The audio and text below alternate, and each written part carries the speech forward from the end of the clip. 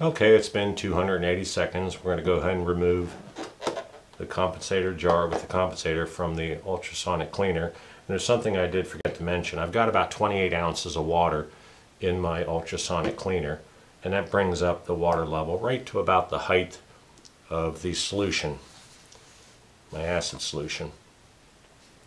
So as you can see that the acid solution is pretty dirty. So we're going to go ahead and remove that.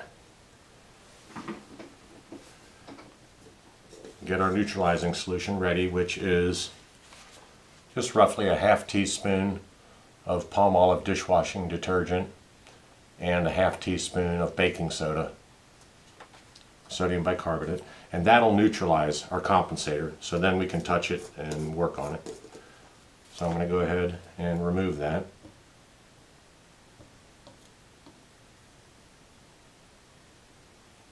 Place that in. Close up my jar immediately. You don't want to breathe this. I'm going to set that out of the way.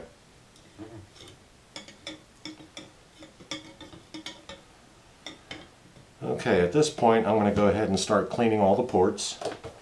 So I'm going to put on my nitrile gloves, and I'm just going to pick the compensator up, and I'm going to start by cleaning each one of the ports out. There's 2 rows of 8 ports. So the exhaust ports, you just simply once in and once out with the brush. And you can see that film that comes off. You want to remove that. The reason why is that's going to drastically slow down your cleaning time. So all I want to do is I want to do that in each one. 2, 3, 4, 5, 6,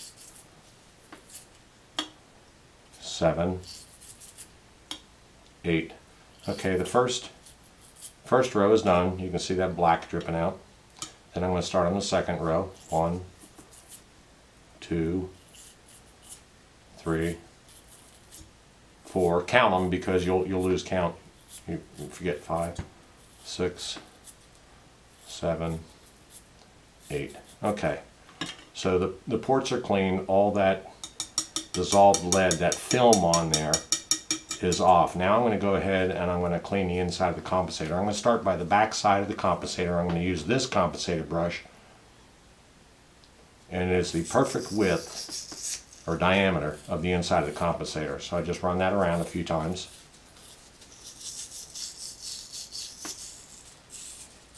And spiraled. Pull that out and you can see how black that is.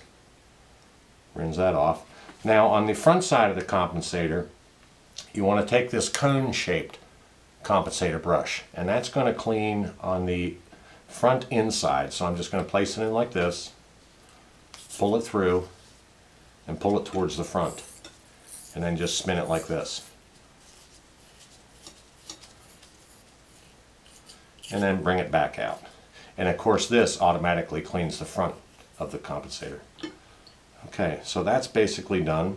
Now we're going to run it through again, but I want to check and see how clean this thing is, and we'll take a look at it. So I just want to give it a rinse, and it's just plain water. And I use my reverse osmosis water, or you can use bottled water. Okay, and let's take a close-up look at this.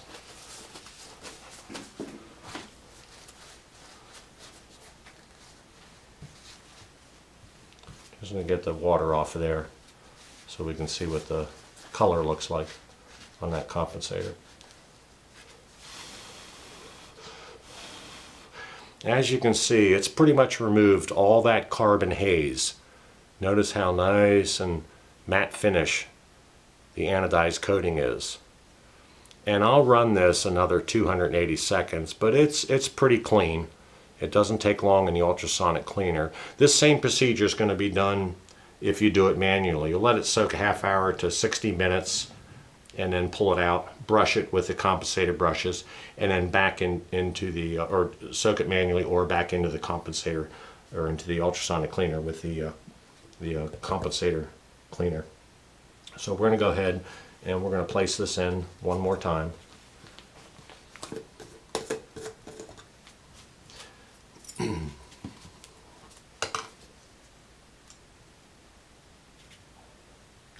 Okay.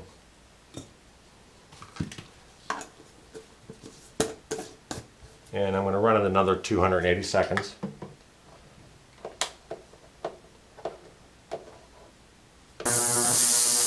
And we'll see you back in 280 seconds.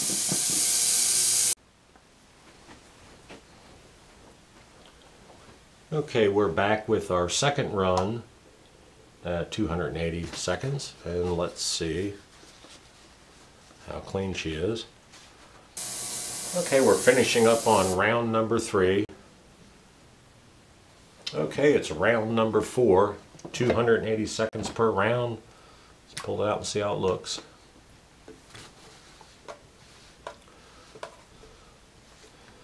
Okay, you can see a little gray in the solution, but you can tell not as bad as before. But we're going to go ahead and run our compensator brushes through and check. Okay.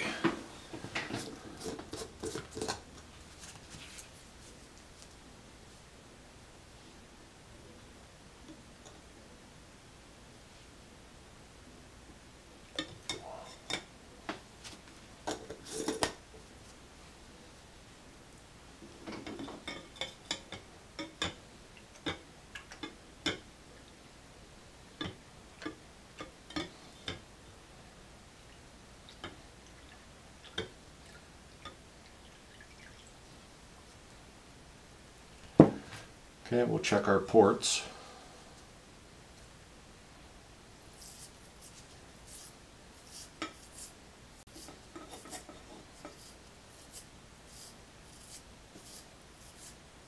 Yeah, that brush is moving in nice and smooth, in and out nice and smooth. So I can tell there's nothing left in those exhaust ports.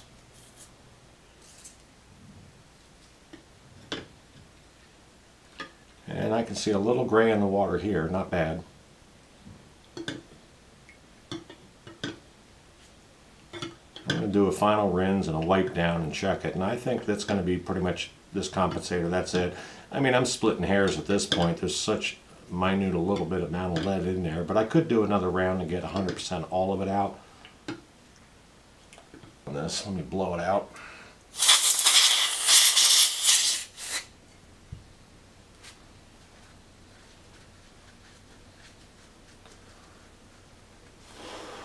Let me take a look inside.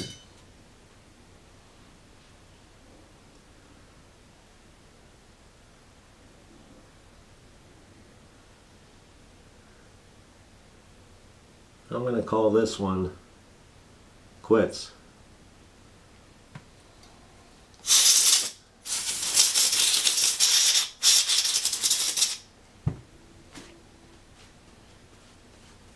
I could go one more round. There's a couple little specks in there, but I'll tell you what, that's as clean as, that's like brand new. Get a close-up look of that. I don't know if you can see the inside of that.